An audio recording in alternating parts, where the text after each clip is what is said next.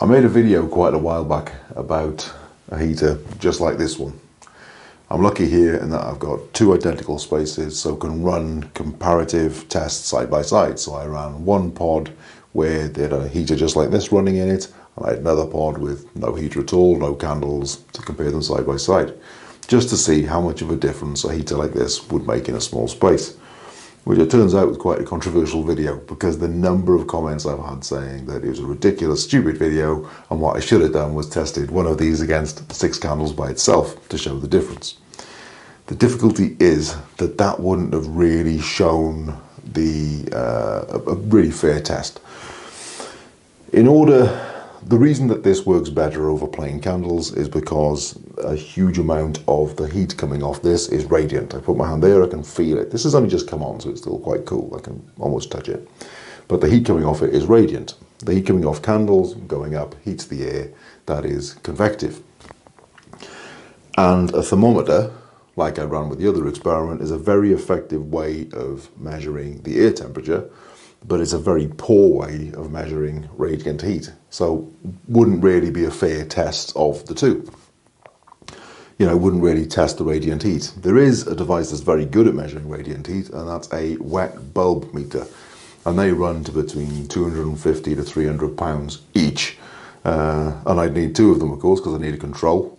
So that would be somewhere in the region of about 550 to 600 pounds, just to prove some people wrong on the internet. No, I don't need to be right that badly.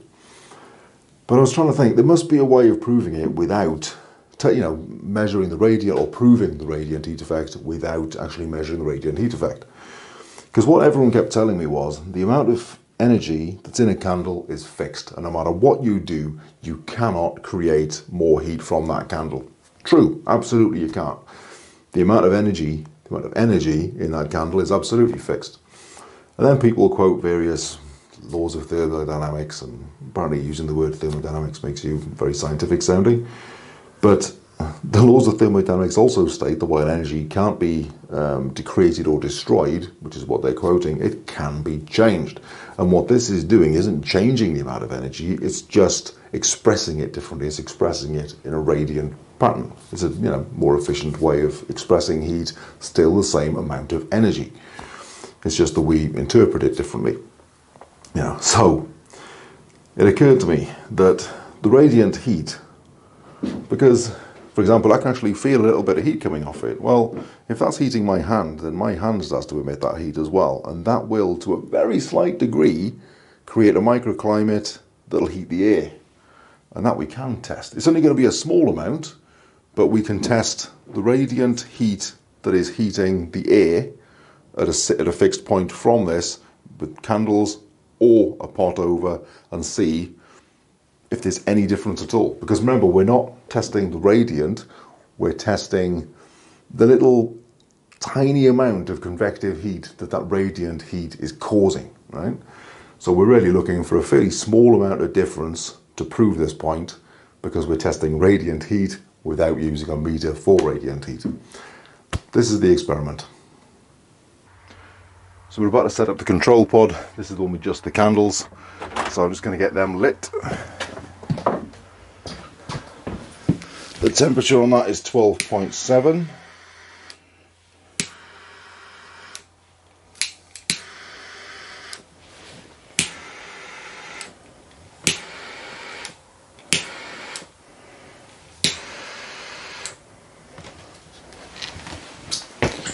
Right, still at 12.7. And I'm about to set up the heater to test. The thermometer is reading 12.7. It just dropped into 12.6 as I opened the door there. So I'd say that's a fair test.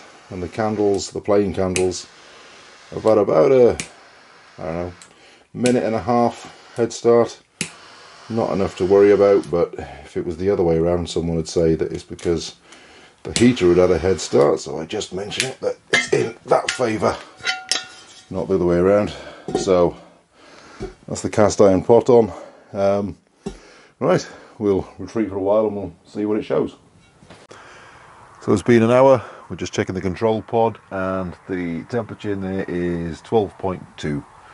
Nice and clear, very easy to read. So that's with no pot, just the plain candles. And again, after an hour on the pod that has the heater, not the control, the one that has the actual heater with the pot on, the temperature is 12.6. So that is 0.4 degrees warmer. So that shows a very definite temperature difference between just candles and candles with a pot over them. We're 2 hours in now. We're back checking the control pod again, and the temperature on the thermometer is 12.9 degrees. So that's the pod that just has the plain candles, that's 12.9 degrees. And still after 2 hours, this is the one with the pot on for the heater, and it is reading after 2 hours 13.6 degrees. So that's a 0.7 degree temperature difference between the control with just the candles and the heater with the cooking pot.